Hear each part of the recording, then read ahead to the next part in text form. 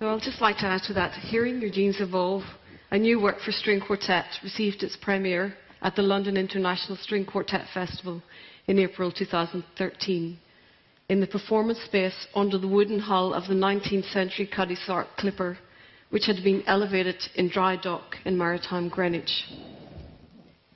This was an era of adventure, of innovation, an entrepreneurial world trade, an exchange of new ideas. The world was moving on, horizons were expanding.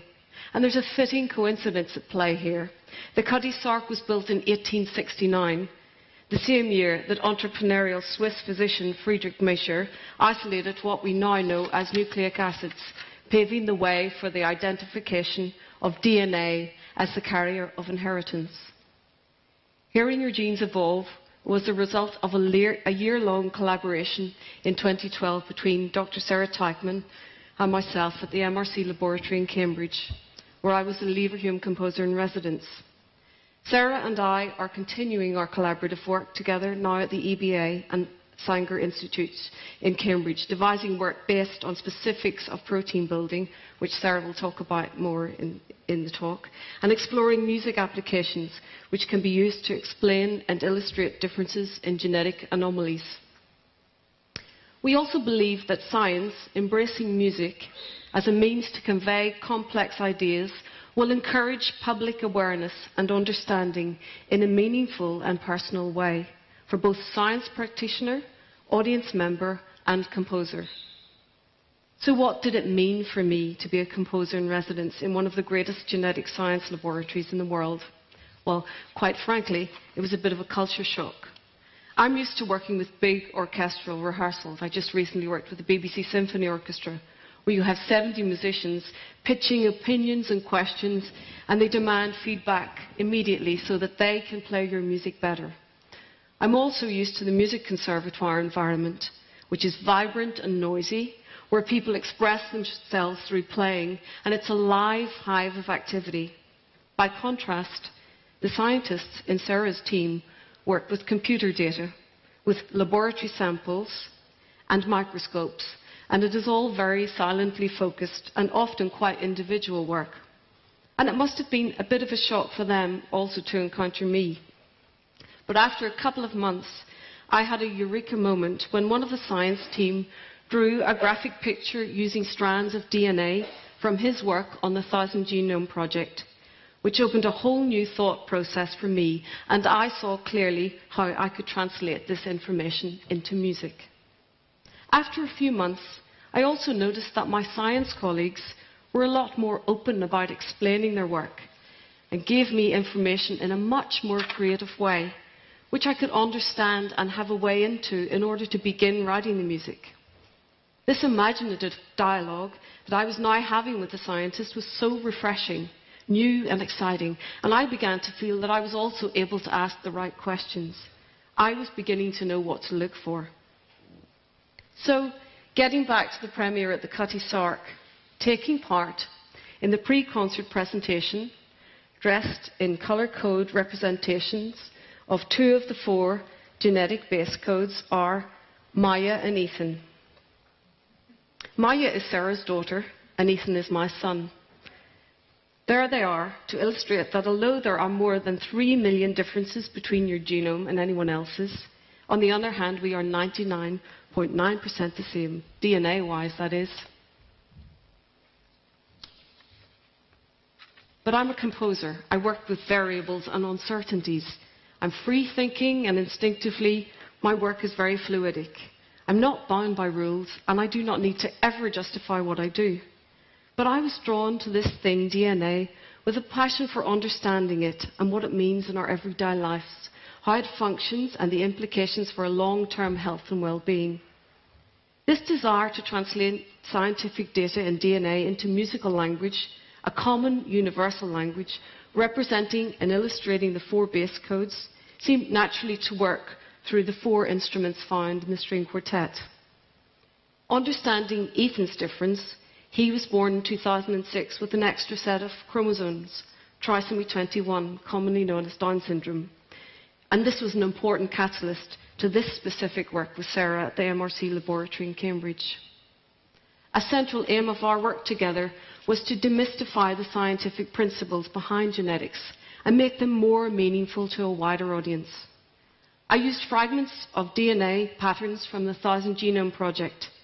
I set about creating a number of musical dialogues between the 4 instruments in a string quartet, which represented variations in how the genetic code transforms and modifies as the components change. But how could we begin to do this? Sarah is now going to explain what we mean by the term SNP, SNP. So all of us, what makes us alive, just the way fruits and vegetables are alive, is genetic information. And that genetic information is encoded in our DNA. We have 3 billion bases that encode the information that makes us living organisms. And the alphabet in which that information is encoded is DNA. And the 4 letters in that alphabet are A, T, G, and C. The 4 bases, the 4 nucleotide bases. Adenine, A, thymine, T, guanosine, G, and cytosine, C. And we all share, whether we're men or women, wherever we come from in the world, we're about 99% identical to each other. But now and again, there are small variations in those 3 billion base pairs. And they're shown here. I don't know whether you can see the difference in color between the G and the C. Where did I put my pointer? Oh, yeah. So I'm sure you can see here that this is a random piece of DNA, and you can see some people have the red and some people have the yellow.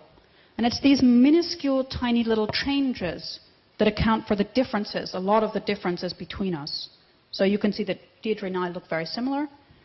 But actually, there are some small differences that make us look different and maybe make her be able to compose an opera while I'm just, typing at the computer all day. So these little variations are called single nucleotide polymorphisms, or SNPs for short. So they're polymorphisms, variations, and changes. So a computer printout of a single person's DNA is 200 pages long, so we've got 200 pages of this information. And that would have been a very long piece of music. So for this work, we worked from 20 pages. And this was the beginning of me getting information that I would then think, how do I translate that? How do I make it into music? And there are lots of areas of overlap between the DNA, the science principles behind DNA, and music, to do with repetition, replacement of letters, as Sarah just talked about, switching material, and looking at cells as patterns. So what does our DNA tell us? How does it work? What does it mean? Sarah, can you tell us a little bit about DNA? So, as I said, DNA is an alphabet that consists of 4 bases. And 50% of our DNA is inherited from our mother, and the other 50% from our father. And the unique combination of those 2 is what makes each of us an individual. As I'm sure you've heard the story of the double helix of DNA, the structure is double helical because the DNA is base pair and a ladder. And in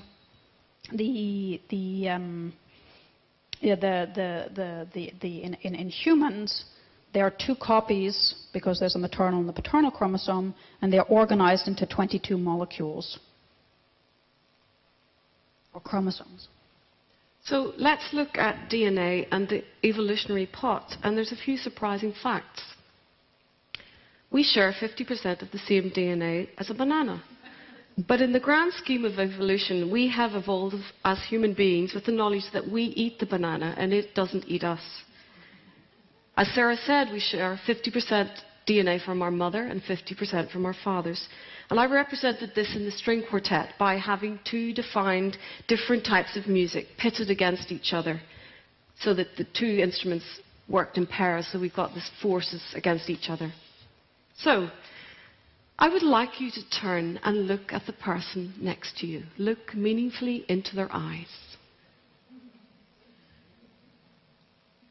Look at the exact color. Are their eyes blue? Are they green? Brown? Grey? Go on. I can see lots of people not looking at each other. The exact color of your eyes is predetermined by your genetic information. So, as you came in this evening, hopefully, you received a colour card and people are wondering what it was, and Sarah's just about to tell you because she's going to talk a little bit about genetic variation. So, genes can encode for eye color. They can also code for eyelash length and curliness. So what is a gene? What does that word actually mean? Well, a gene is like a word. It's basically a set of those letters, usually hundreds of the A, T's, G's, and C's, in a particular combination. And that particular combination then codes for the gene product which makes the trait in the person. And so the way I want you to imagine this now is that each of you is one of the letters in the gene, and your letter is determined by the card you have. So you should all have colored cards. Can you hold up your colored cards? Yay, it's worked. Okay, so we're gonna encode the gene by having a Mexican wave that runs from the right-hand side of the room in the front row to the left, and at the last person it runs back, and then it runs back and back and back. So I want you to do a Mexican wave, even if there are sort of disconnections. Look for your neighbors, and go as quickly as you can, and go up and down for each of you is a letter in the gene. So start here. Go. Stand up. Come on, guys. Stand up. Stand up. Yay. Thank you. Let's get some energy into this Mexican wave. Good. To the left. To the left. Here, you. Okay. Yeah. Okay, that Mexican wave died. Okay. Somewhere around row 3. Okay. We're mathematical enough here that we can recognize the patterns, the differences between one row and the next row. So we're going to start again with you. Stand up. Everybody's going to stand up first. Okay, and now go. along here. Let's go. Go. And back from the left. Yay. Yeah. And back from the right. Back, yay. Yeah. And back from the left. You in the middle, yeah. Go. Okay, it's dying down. Okay, this is a very short gene. This short gene encodes for eyelash length and curliness through the combination of the 4 letters. But you probably saw when you were looking at your neighbor that there are variations. And as I said, those variations come in terms of replacements of the letters, mutations that are either inherited or arise spontaneously. And so what I'd like you two ladies to do is to swap your cards. Stand up and hold up your card with the nice white bubbles, yeah, and you, please, with the nice scarf. Hold up your card, and then switch it. So now the gene encodes for something else. So the blue and the yellow are switched, and that's going to have an impact on the gene product, and we'll see what those are later, thank you, and which can then impact the feature, let's say eyelash length. So there's a knock-on effect of these mutations because the code has an impact on the gene products, which are the proteins. And we'll come on to those later. Okay, thank you for that. So going back to DNA and music, there's nothing about the DNA lettering that we saw earlier that has anything to do with music except 3 letters that you can, of course, think, okay, we've got an A, a C, and a G, and we are familiar with those letters in terms of Western scales. And the T is very random. There isn't a T letter in what we know as a musical scale. So I had to invent that, and that was great fun. And that's part of what I do, because that's my job. I get to play with material. And if I think about the DNA as almost like building blocks. If you're a child and you're building blocks and you build them up as tall as they can go, and one of the best things you can do is knock them down. And they become a new pattern and you rebuild it again. So that's similar to what happened in the piece, that a piece of genetic information built up, it fell down or it switched, and we built it again. So there's a certain amount of randomness, but there's a certain amount of patterning and repetition and things that are familiar and things that then become suddenly very arresting in the music because it switches. So we've had a pattern that happened and then there's a pattern that changes. So Sarah and I are going to briefly talk about what a cell means, because the language of music and science we could be speaking of totally different languages. Sarah, from the science perspective, you could just tell us a little bit about the cell. So this is an interesting story about communication, because in biology, a cell is one of the units that builds up an organ or a tissue. So you can imagine a cell as one of the seeds in the sunflower, and then your brain is, for instance, made up of millions of cells. And each cell actually contains in it the complete genetic information of your, that you've inherited. Muscles contain that genetic information just the way neurons do, but in muscles, different sets of genes are switched on relative to neurons. So the same genetic information is there in the other type of cell, but it's a different set of genes that's actually expressed, that's actually switched on. And some of my research is very much related to how genes are switched on and off. And so, of course, it's those cells, those neurons communicating with each other, that tell the muscles in your hand to wiggle their fingers. So I want all of you to wiggle your fingers and think about the neurons, the neuronal cells, and the muscle says, yay. Yeah. So those are cells in biology.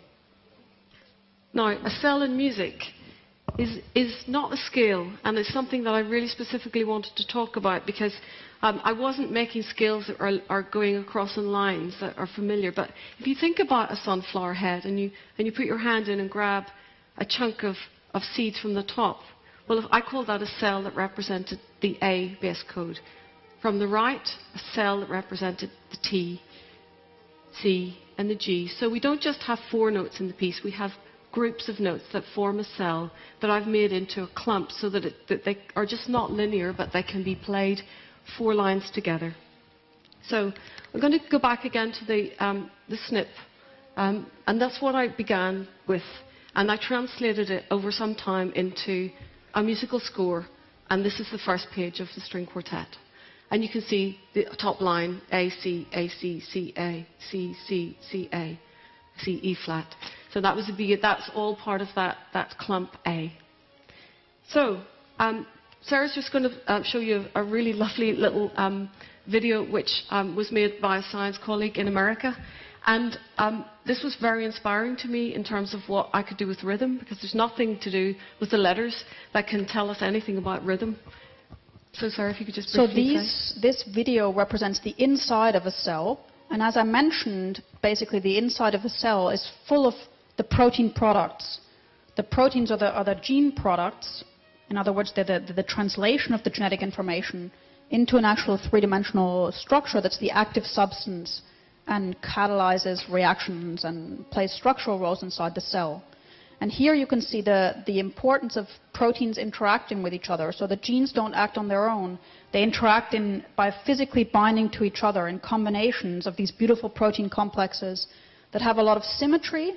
So you can see here 5 copies of the same thing. And they form huge machines, such as the ribosome over here. And you can see the helices or nucleic acids combined with proteins. And this is actually the machine that translates the genetic code into protein products. And so I'll actually show you a video. This is hot off the press. This is ongoing work in my lab that shows how. So this is unpublished work. It's a simulation that shows how the ribosome, the machine that reads the genetic information, makes proteins, and how the proteins then interact with each other. And it went very quickly. But that reaction that you just saw is the process of translating the genetic information from 2 adjacent ribosomes, 2 adjacent factories, into the product, the proteins, and 2 of them from adjacent ribosomes interact with each other physically and go away and do their job inside the cell. So I read through and transcribed using these cell pools of notes, and the patterns made speech patterns related to random words, and then I devised the rhythm. So it's not an automated structure, it's not a computer's spitting out a piece of music. It's me, the composer, with all my genetic information and all my history of writing music that goes into writing this piece. So it has to do with decision making and artistry and building a structure, but using this material. So the first, we've got some music to play from the premiere and also from the Eisenberg Quartet. And this first example that you're going to see is the Smith Quartet at the premiere. And they're wearing silly hats. And I asked them to use the hats to show the audience how, as they were playing The DVD, music, please. they were going to move into the new different sets of voices.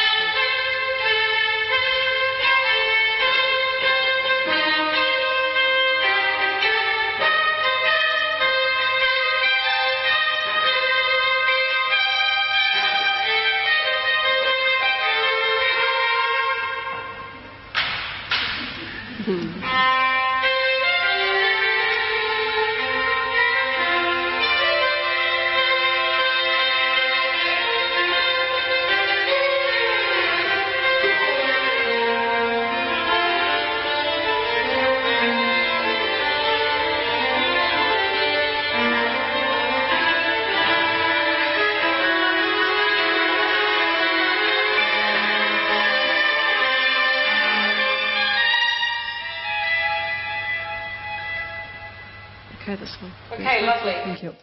Great.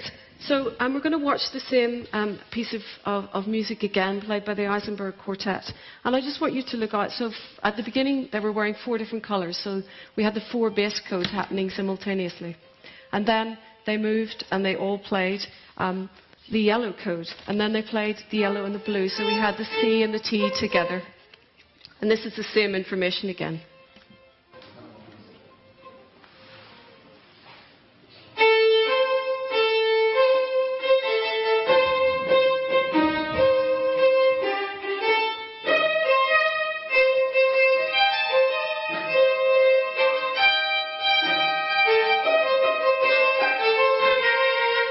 Now they're switching to the C code at this point in the music.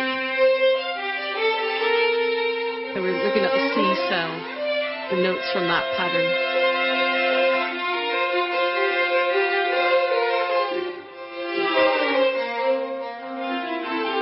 Starting to build into a new texture, and it's going into the T cell now, so we've got the C and the T together, slightly unsettled harmony.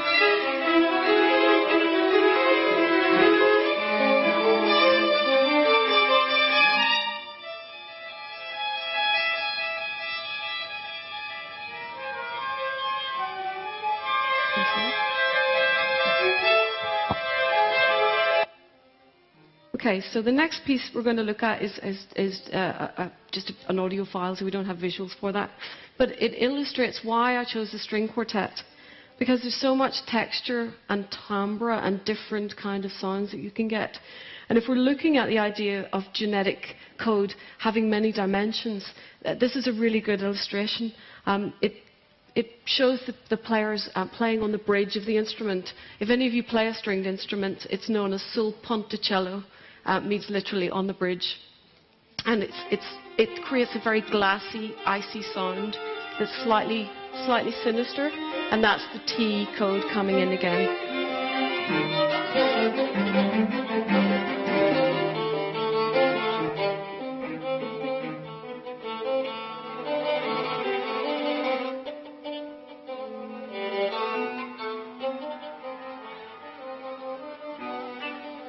You can hear that, it's very edgy and icy.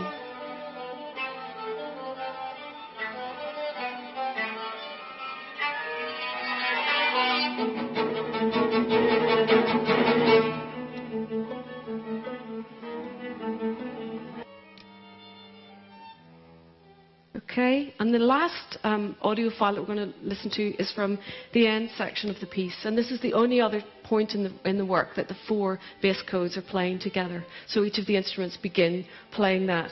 And I'm using this example to illustrate a fantastic thing that happens in the DNA code as it evolves, and you can see it in the number patterns. That switch, there's no preparation for it. And as Sarah said, it just switches like that. You've got a new letter, it comes into the pattern, it makes it different. And what that difference does is tell the gene to do something else. The function of the gene is different because of the switch. It's modified, it's different. So I've used points of silence in the music to illustrate that. So we've got sections where we've got one strand, silence, another strand, silence. And I think in terms of the drama of what a switch, if we could feel switches happening in our body all the time, it would be very odd. But it's not tangible. But if you think about it as music, you can really see the idea of something modifying and changing and switching all the time.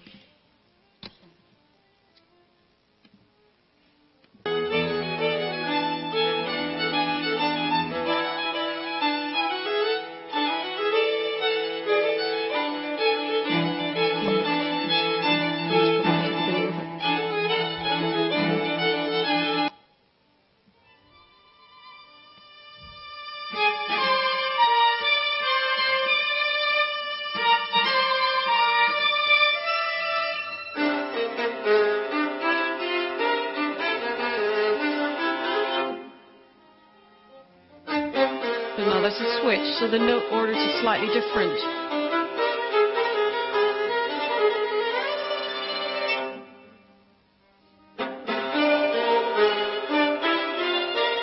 Different again, only subtly, but it's there.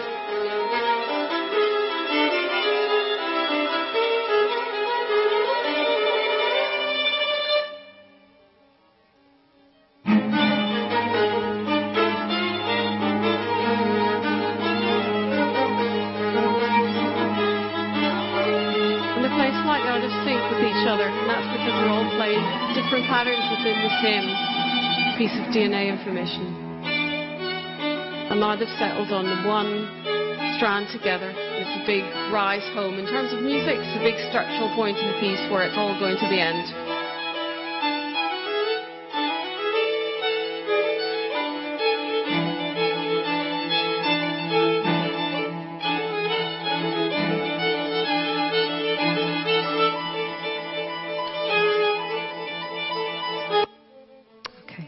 So, just in concluding, just talking what we've been discussing today about DNA and music.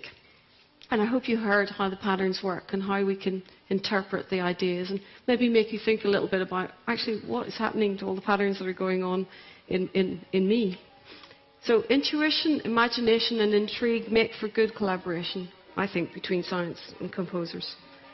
And what can I offer the world of genetics? Well, for a start, the string quartet, but I believe that music can help us. It can help us learn. It can broker an understanding of extraordinary thought processes, and it can serve so many purposes for each of us as individuals. There's no right or wrong about music. We believe that science, embracing music as a means to convey complex ideas, will encourage public awareness and understanding in a meaningful way. Sarah and I are continuing our work together with further targeted research. Sarah's going to tell you how her interaction with music has affected her approach to communicating her science to the wider public. Yeah, so Deirdre coming to my lab was really shockingly innovative, because I think, Cambridge is a place that's about 800 years old and per se, quite conservative, especially when you in the sciences. And having a composer there, really, I think the PhD students and postdocs and my colleagues really didn't know what to do initially. But over time, I think this was a brilliant process, because everybody thought about their work in a completely new way, because they had to communicate it to someone who didn't speak their language, who didn't understand what a biological cell is, who didn't understand, who didn't know what the 1,000 Genomes project was, and so on. And actually, it turns out that that's the majority of the population in our society. And so learning to communicate with Deirdre, and by implication learn to communicate with them, was an amazing experience. So Deirdre showed the banana, but my father asked me about potatoes, for instance. So he didn't know whether there were genes inside potatoes. I don't know what it is about poor potatoes and vegetables and fruits and so on, but the fact that these DNA is contained in every living thing, that's something that's maybe in the next generation will understand it, but not necessarily everyone in the current one. And yet this is pervading our society, the healthcare system, the food industry, and so on. The other really important thing, apart from the communication, and also realizing that music can be a venue for communication, was also the application of our science. So my lab is extremely blue skies, extremely basic. But actually realizing that what the public is concerned about is how can this be applied, what does it mean, how can we understand it, and how can it be translated, for the benefit of, in terms of healthcare and so on. I think that's also triggered me to think about ways in which my work in which our discoveries can be taken from mice and so on and so forth into humans. So it's been really beneficial in terms of communication and learning how to communicate our work, which makes us understand the sort of heart of the results more clearly, I think, in a general sense, and application and translation. And just taking on that idea of application, Sarah and I are continuing to work together. And now we've got the sort of raw tools to be able to take the music into other ideas, and I don't feel as inhibited to be able to ask questions about the science, because I know a lot more after being there for a year. But also another interesting side step is that I'm now implementing this work in a specific program in a hospital for very sick children in Toronto. It's called Holland Bloorview Hospital. And it's basically a hospital where children go to have very painful procedures several times a year. So they know that the pain's coming up. They're very young. And they have created a hospital waiting space with a wonderful coloured wall that they can interact with. They haven't got any music for it. So they've asked me if I would write the music, and it's mostly because I've worked with this information, and also because of my understanding of sensory issues to do with disabled children, because I have the experience of that. So it's interesting. I write concert music mostly, but working with Sarah has opened up a new avenue for me to be able to take the music into another context. And that's extremely positive, I think, for the music world, to have a really purposeful interaction with the public in that way. I'll just end with a quotation from Albert Einstein, who said, "All great achievements of science must start from intuitive knowledge. Imagination is more important than knowledge." I'll leave that with that thought with you. Thank you very much for listening.